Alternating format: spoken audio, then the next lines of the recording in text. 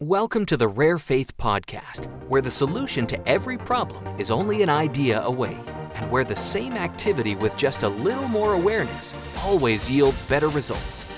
Award-winning best-selling author Leslie Householder brings some of her best information to this inspiring series of life-changing episodes that you won't want to miss. Show notes for this episode can be found at ararekindoffaith.com. So what I'd like to do now is introduce our speaker today. Leslie, are you with us? I am. Fantastic. I always like to check that out so there's not silence after I introduce the speaker. Leslie Householder is internationally recognized. She's an award-winning two-time best-selling author. She also is one of the contributing authors to several of the Chicken Soup for the Soul books. She's married to a gentleman named Trevin Householder. Together they have 7 children.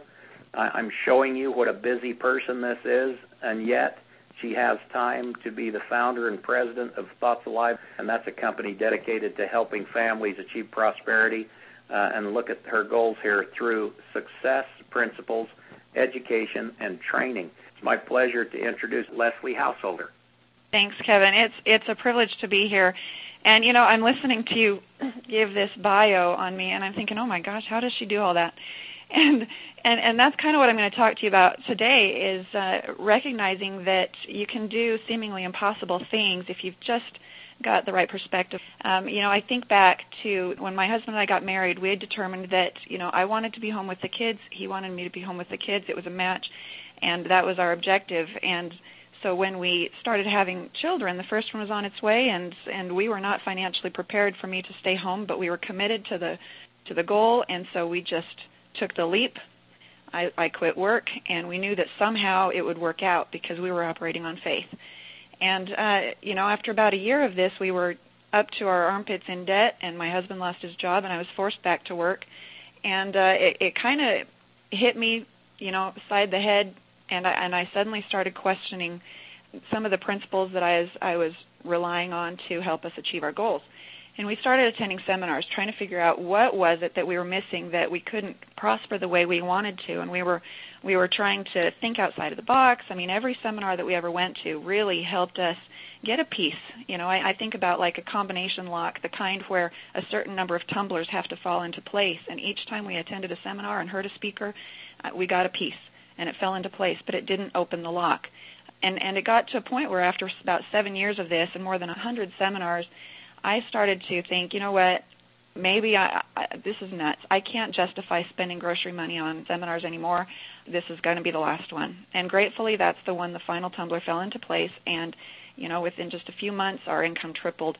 And it was a long process to come to that point. And I realized it is so much more simple than I ever allowed it to be all those years. And so I'm hoping that today I can share something with you that can bring some simplicity to success principles so that whatever it is you do, you can do it more effectively and with more peace of mind and with less stress and accomplish more than you ever thought was possible. Now, I just want to share a quick story with you. Someone that I know was driving with a friend. His name was John. I don't know what his friend's name was, but as they were driving, John's friend turned to him and said, "Hey, John, aren't you going to put on your seatbelt?" And John kind of chuckled. He says, "Why? Are we going to get in a crash?" And the other gentleman said, "Well, no, but you realize seatbelts save lives." And John responded, he says, "Seatbelts don't save lives." And the friend was just incredulous that he would say this. And so he goes, "Well, John, of course they do. Seatbelts save lives. You have no idea. I was with my family. We were driving down the road. Something told me to turn around and make sure everybody was belted up, so I did. And as we turned the corner, there was a head-on collision, and we all survived because of those seatbelts." And John shook his head, and he says, "Now, the seatbelts didn't save your life. Whatever told you to put them on saved your life." And that struck me. That really impacted me because I realized that in all of my efforts, in all of our efforts to try to break out of the bondage that we felt like we were in, there is an element of timing and direction to the things you do. And the timing is everything. Wouldn't you agree that, you might be in the right direction, but you might have the wrong timing? Don't you think that timing has any effect on your results if you're in the real estate market, for example? Timing is everything. And so what is it that helps you know what to do when? And that's the same thing with whatever your chosen profession is. It's not just on the macro in terms of trends. I mean, right now there's trends in certain directions, and you can hop on those bandwagons. But it's also true in the micro. In other words, the timing of what to do when throughout your day. You have a stack of business cards, and you're trying to generate some revenue for your business. How do you know if it's the right time to call that person on that business card? How do you know if it would be better to put that business card down and call it later? All of these things, there's so much that we don't know. There's so many variables involved. It's critical that you recognize the need to rely on the hidden genius that we all have access to help you get it right. Now, I look back, and through my schooling, I did okay. I did well in my schooling. I got good grades in everything but math. Eventually, I did good in math and then had to teach it because I realized that it's not so simple for everybody, and how much better it would be to learn it from someone who struggled with it. Kind of turns into my theme for my life. When I come through something that was extremely challenging for me, I just can't help but teach it, and that's why I do what I do now. But coming through the system, I got really good at doing what I was told. I was the teacher's pet.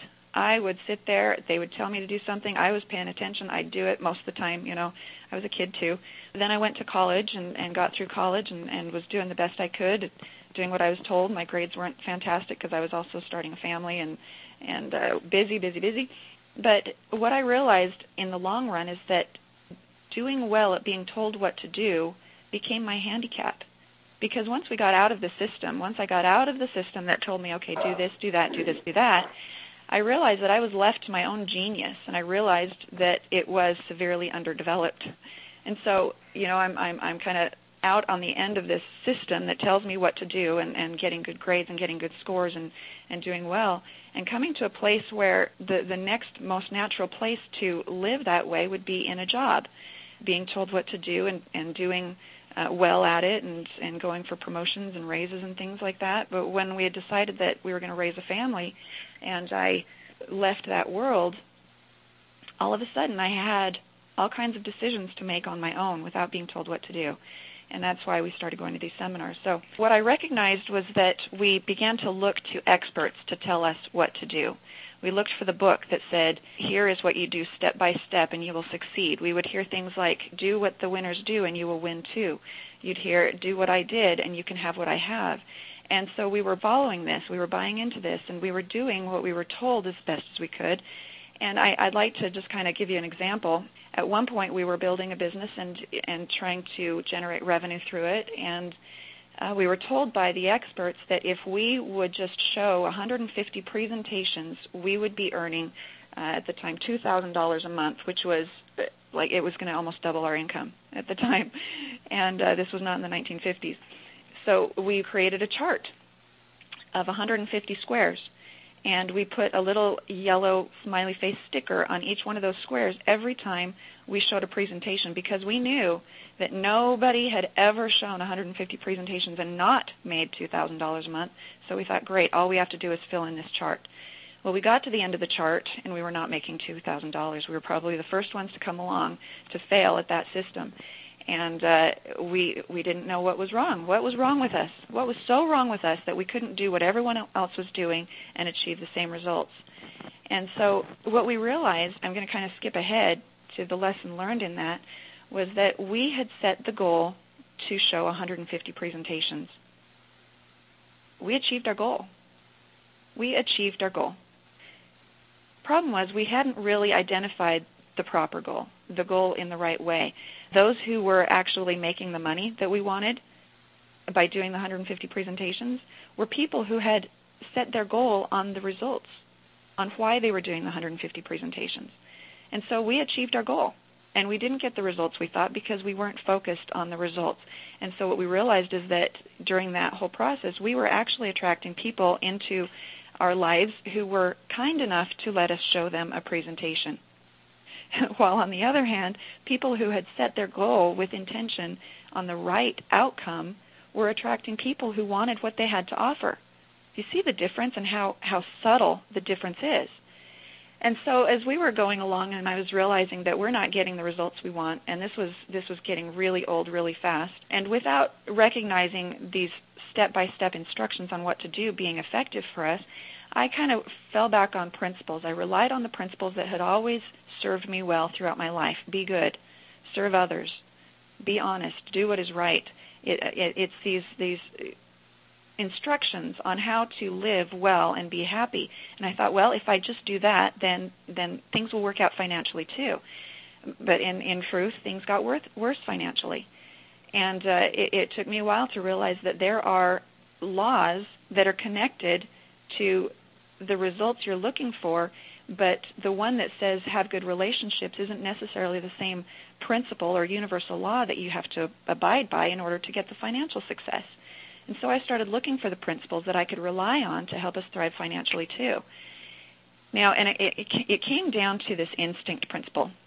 I'd like you to picture something. I want you to picture that you are in a field and you spot a wolf or a dog out in the field chasing a rabbit. Can you get a visual image of that on the screen of your mind? You see it jumping this way, barking, thrashing, darting. It's very erratic looking, but it's chasing a rabbit. Now, picture this if you couldn't see the rabbit. What would you think of the dog? Well, you'd naturally think that it must be crazy. Now, take it one step further. Suppose it stumbles out onto the path in front of you with the rabbit in its mouth, and you suddenly realize, oh, I get it. I see why it was acting so crazy. It was chasing a rabbit. I think I want a rabbit. I'm going to go out into the field, and I'm going to do exactly what that dog did so that it will produce a rabbit for me. So I'm going to walk out into the field, and you're going to jump this way, bark that way, thrash around, dart around, and do exactly step by step what that dog did. Number one, will that produce a rabbit? Of course not. The activity never produces the rabbit. You have to realize that the dog did what it did because it saw its rabbit. And number two, not only is it not going to produce a rabbit, but if there are rabbits nearby, it's going to keep them very, very far away from you, right? Because you're just being erratic and crazy and scaring things. And so it's the difference between taking step-by-step advice and instinctively knowing what you should do. Now, let me just tell you something about instinct. Most of the time, when you've activated your instinct to help you achieve a goal, most of the time you will not know it's happening. And so where the title of this piece is enlisting, identifying, and trusting your instinct for success, I haven't told you yet how to enlist it. I'll get to that. But identifying, I just want you to know right up front, you're not going to know it's happening.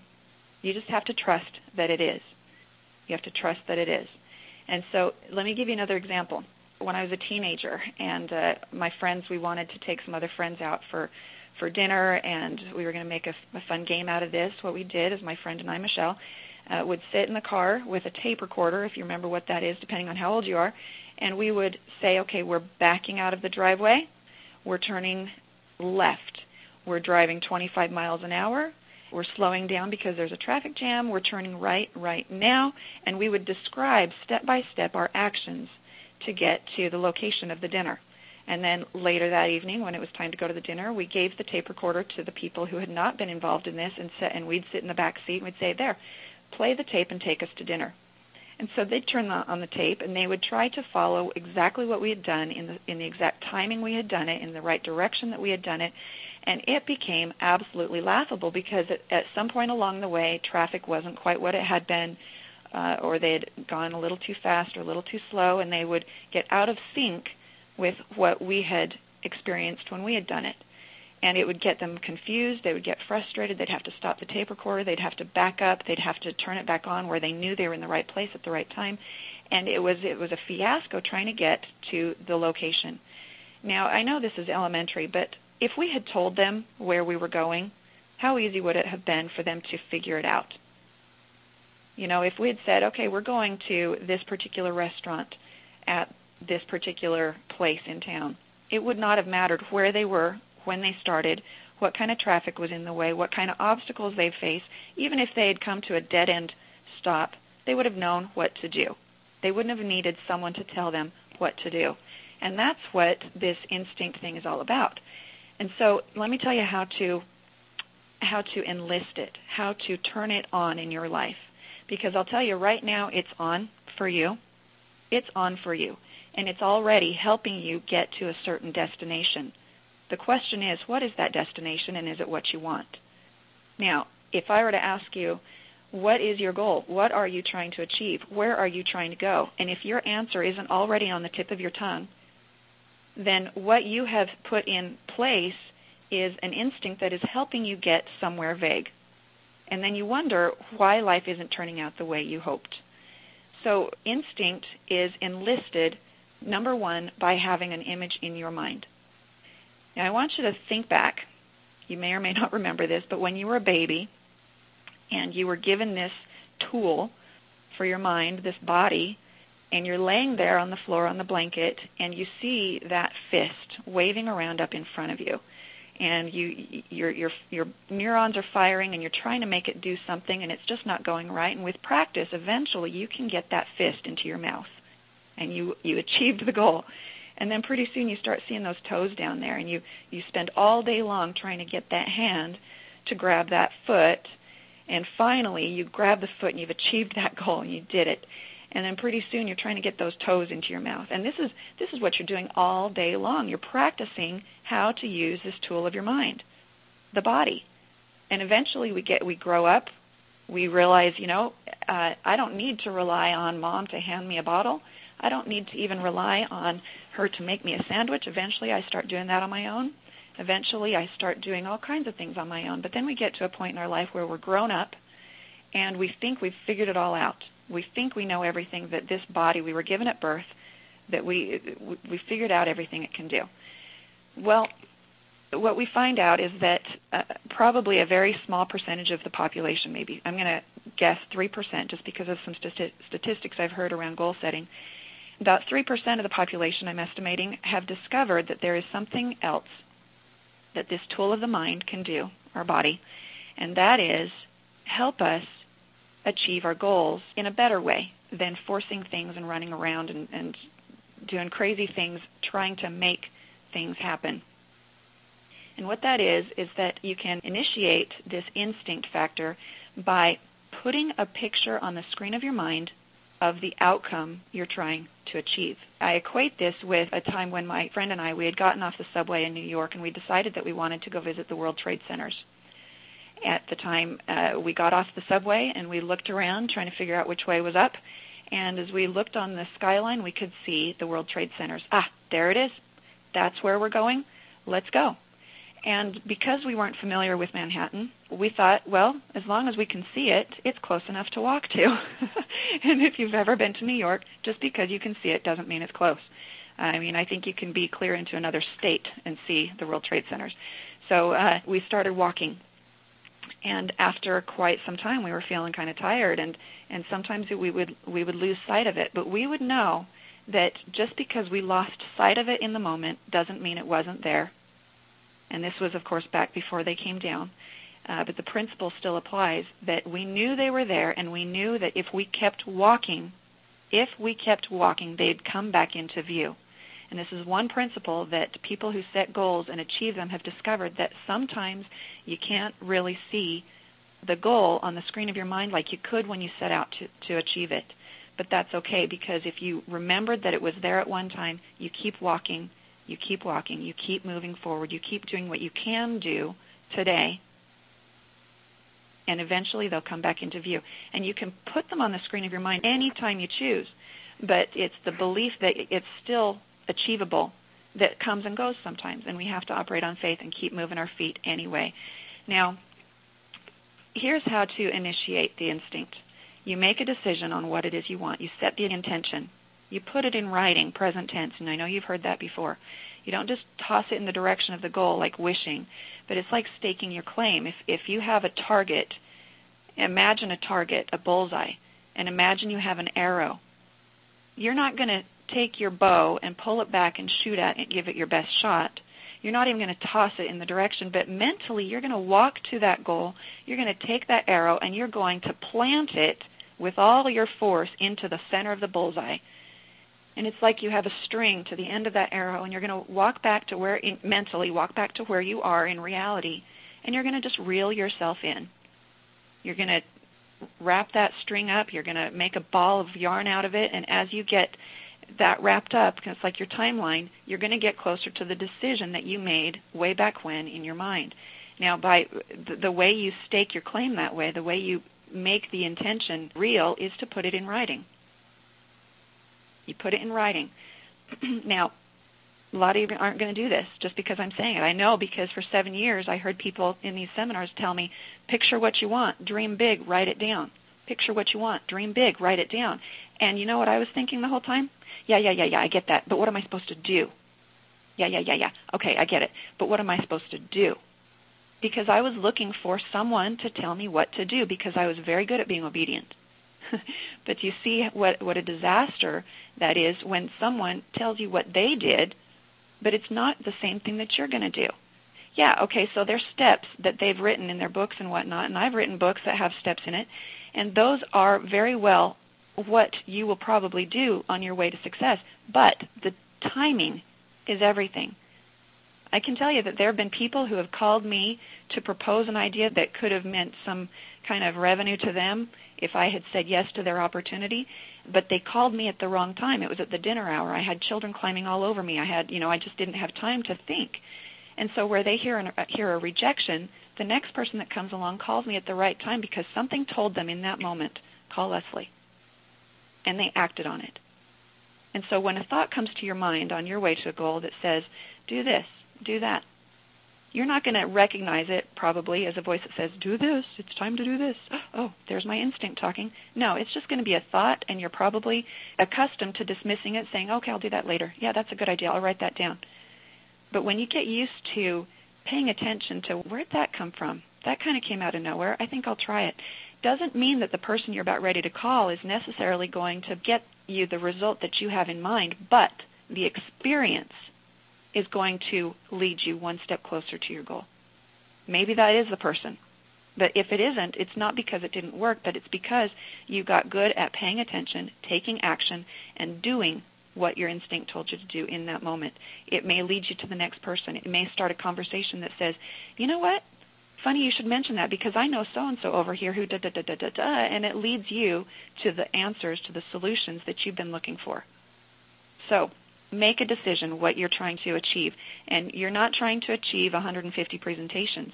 You're trying to achieve something probably about your lifestyle that you'd like better, something about your family life, something about your financial freedom, something about how much choice you've given yourself. You realize that every choice we make either opens us up to more choices or it reduces our number of choices. And we always want to make choices that open us up to more choices in the future. That's what freedom is. That's what getting out of bondage looks like. And so you set the intention, you see it on the screen of your mind, and I tell you that because this body that you were given at birth has a faculty that steers you to the solution to every problem that you could ever face if you will first put it on the screen of your mind, the outcome that you're trying to achieve. Now let me give you a real-life example of how this can work. All right, so I remember at one time I had a bank fee or something that I didn't think was appropriate, or maybe it was at a time when I overdrafted the account and I got this fee, and I realized that I could make a phone call. I've put the money in to replace it because the mistake had been fixed, whatever, and I call up the bank, and I know that the person on the other line has the ability to reverse that charge. I know that. Now, whether or not they're going to do that, that's their choice. So how can I prepare myself to get the outcome that I want? All right, I can call them up in fury and fear that, oh my gosh, they're going to, they're just going to have they're going to be having a bad day. They're going to say no. I just know it. All right, I'm just going to call them because I know I should. This little instinct thing is saying call to try to reverse this. All right, I'm going to listen. I'm going to pick up the phone, and I'm calling the bank. And the person who answers the phone says, hello, this is da-da-da-da-da. And you say, yeah, there's this. I made this mistake. There's this fee. I'm wondering if you could reverse it. All the while picturing the train wreck you're trying to avoid. All the while on the screen of your mind is a picture of this person being mean to you and denying your request. All right? So what you're going to get is someone who feels your resistance, feels your upset, and subconsciously is going to reflect that back to you and probably deny your request. Now, on the other hand, same situation. You take a minute, you close your eyes, you picture the experience the way you want it to be. Maybe you're not picturing necessarily what they're saying to you, but picture yourself hanging up the phone with a smile on your face saying, oh, I am so grateful that worked out for me. You picture the outcome. Picture the outcome. Picturing the outcome is the difference between seeing the lifestyle and seeing the 150 stickers on the chart. Do you see the difference? The one is the means, and the other is the end. And so instead, you picture hanging up the phone, being grateful that it worked out for you the way you wanted it to. But now, when you dial the number, something's going to work out for you that the person on the other line who is the grumpy one that day is going to be called out to handle something else, and the other person, the nice one, is going to be there to answer the phone for you. Or the one who's having a bad day may answer the phone. And when it's not going the way you think you'd like it to go, you're instinctively going to know to ask for a supervisor. You know, would it be okay if I talked to your supervisor? Is there someone else I can speak with? The way you respond to people and the choices you make and the actions you take are going to be determined by the images that you've placed on the screen of your mind and allowed yourself to feel how that would feel. There is so much power, not just in putting it on the screen of your mind, but allowing yourself to feel it as though it really is happening. And that's what changes the energy that you're bringing to the phone call. That's what changes your energy. It's like tuning a radio to a different broadcast. If you're looking for solutions to a problem, and the solutions you're coming up with are only perpetuating the problem, which is bondage, then by changing the image on the screen of your mind and allowing yourself to feel it, how do you do that? Ask yourself, what would it feel like if? Write that down. What would it feel like if? And when you can answer that question, you're feeling it. What would it feel like if this happened the way I wanted it to? And what that's doing is it's putting you on a different frequency to pick up on a different broadcast of solutions and word choices and behaviors that are going to help people around you react more favorably in your direction. So in summary, let's look at this. Your instinct is always being activated. It's already there. It's helping you right now achieve goals that you may not realize you've set. And what would those be? Those are images that are on the screen of your mind and that you're emotionally involved with all the time. If you're always picturing the worst case scenario and emotionally involved with that through fear, then your instinct is helping you get there. Now, your instinct, people call it, part of this is related to your subconscious mind. Your subconscious mind is designed to keep you safe. It's the part of you that keeps your heart beating through the night and all day long. And so the screen of your mind is your tool that you've been given at birth to help you steer your life. And by picturing what you want and feeling it, you're enlisting that. Trust that it's working for you. Keep the positive images on your mind. Deal with your setbacks and your hardships unemotionally so that your emotion can be reserved, especially for where you want to go, and that will keep you on the path. So with that, thank you for listening, and we'll turn the time right back to Kevin. Leslie, that was fantastic. Thank you so much. I learned things. I took notes. I hope everybody did. I've been working on goal setting, but setting goals with a result in mind, that's such a small difference from what I've been doing, but it's huge in the outcome. That's going to change my life. I appreciate that. I also loved identifying your goal, enlisting and trusting your instincts. Thank you for joining us this morning. Have a terrific weekend. Bye-bye. This concludes today's episode of the Rare Faith Podcast. You've been listening to Leslie Householder, author of The Jackrabbit Factor, Portal to Genius, and Hidden Treasures, Heaven's Astonishing Help with Your Money Matters. All 3 books can be downloaded free at ararekindoffaith.com. So tell your friends and join Leslie again next time as she goes even deeper into the principles that will help you change your life.